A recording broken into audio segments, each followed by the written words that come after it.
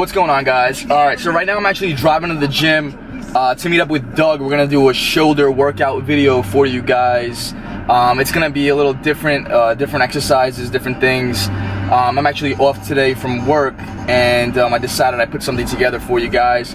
Let me know what you guys think. If you do enjoy the video, drop a thumbs up. And let me know what you think in the comment section below. And if you guys aren't subscribed, subscribe now. Just got to the gym, and as you can see right here, that's Doug's new car. So I know he's already inside. I'm a little bit late. He's probably pissed. And now I'm doing this video, so he's probably even more pissed. But that's his new car, yo. That shit is sick. Yo, what's going on, D Bros Network? I'm taking over the channel today. It's your boy, you already know. It's Doug Censor Martin. Dennis is a bitch. Dennis is not a bitch, actually, but... You guys are going to see after I do my set of push-ups and my pull-ups. We really like to warm up with that. As you guys can tell, we always do the pulls, push-ups, and dips. I've been training with Dennis for about 2 or 3 years now. And that's just the way we like to get the blood flow in our body. And obviously, Dennis likes to power through it a lot faster than I do. He's like a freaking jackrabbit over here. I'm a beast, so different story. But me and Doug met at the gym. We actually worked together. We did front desk together, and we used to work out all the time. So that's where I know Doug from, and we got really close over the years. And we just used to work out. We used to do different things and stuff like that. So here we're just doing pull-ups. It's a little bit long. I didn't really cut it out, but yeah, it's all good. So as you guys can tell, me and Dennis met through the gym. We met through LA Fitness. It's crazy. I don't think I've ever said that before. If you guys didn't know that, yeah, now you guys know. So if you guys didn't know, we're going to be doing shoulders in this workout. And anytime I do any exercise, doesn't matter what it is. It could even be abs. I could go into the gym and just do abs.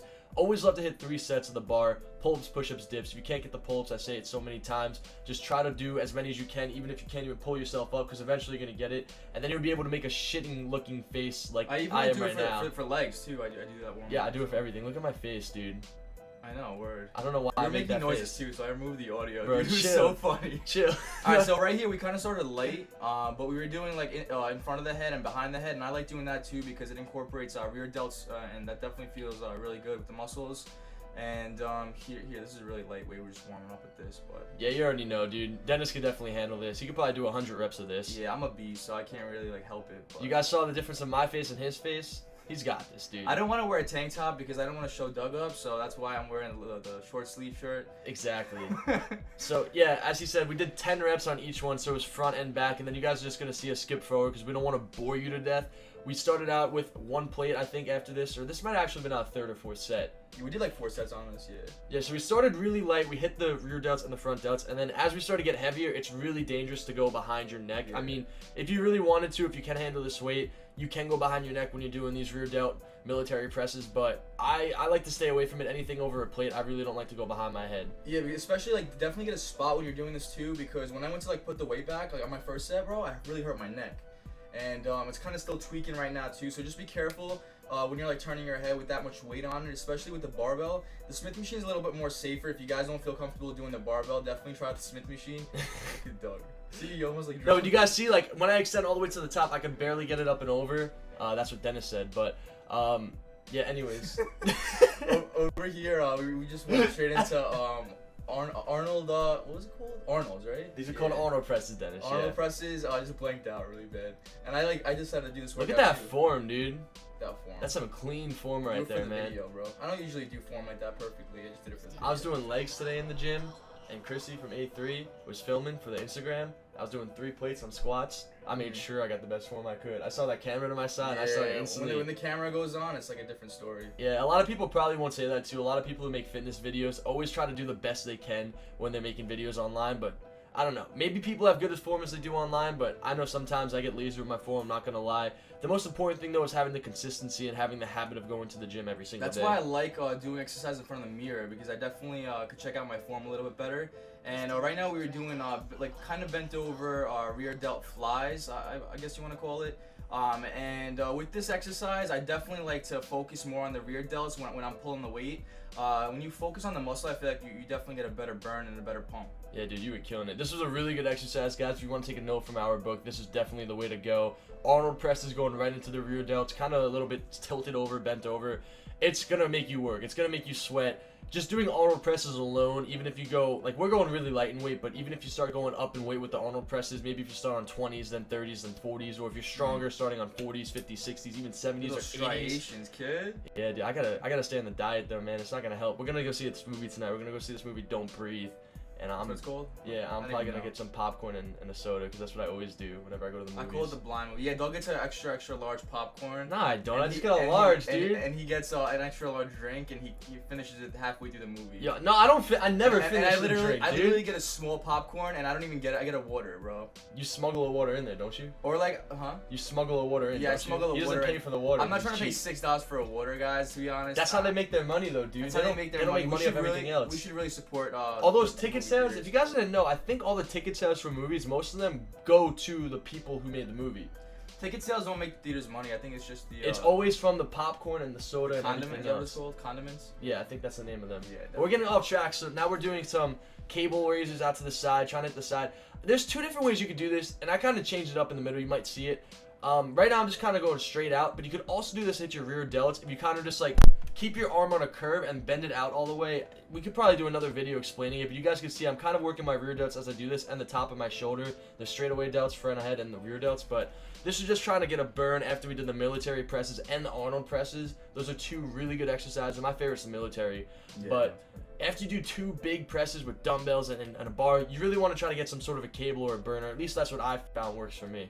Yeah, so we definitely hit all aspects of the muscle at this point, especially with the presses, and then we did some lateral raises over here.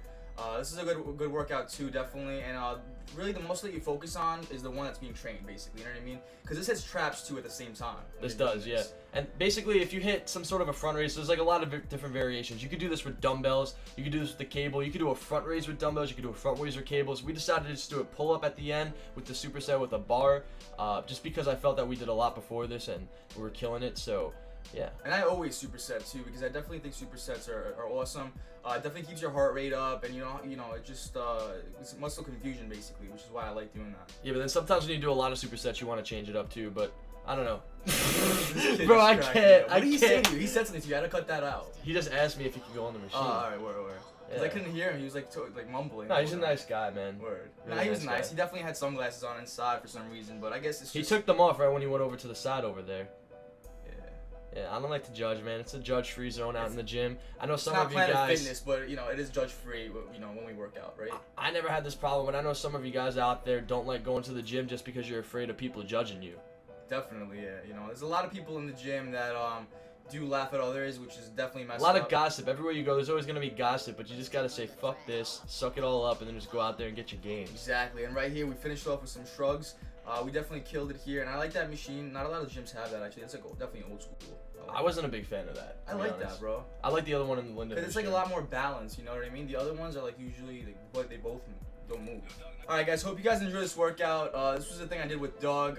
You know, he just wanted, I fucked up. Alright, so I'm gonna take it over for Dennis because he's not a good YouTuber. He's not, at least yet. He wants to get into YouTube. I'm learning, chill. If you guys want to see more workout videos, let us know in the comments down below. Smash the like button for both of us, for Dennis especially, because like I said, he needs help. He doesn't know what the hell he's doing with YouTube. I'm definitely new, and you know, D-Bros definitely need support from you guys. Don't judge, no criticism, constructive criticism only. But yeah, it's about it. Hope you guys enjoyed the video. Leave a thumbs up, and yeah, see you guys next time. Shout out to the homie Dan. Yo, Doug, nice car, bro. Thanks, bro. Show us what it got, kid. Check this out. This song is actually a banger. I love this song right here. What is this?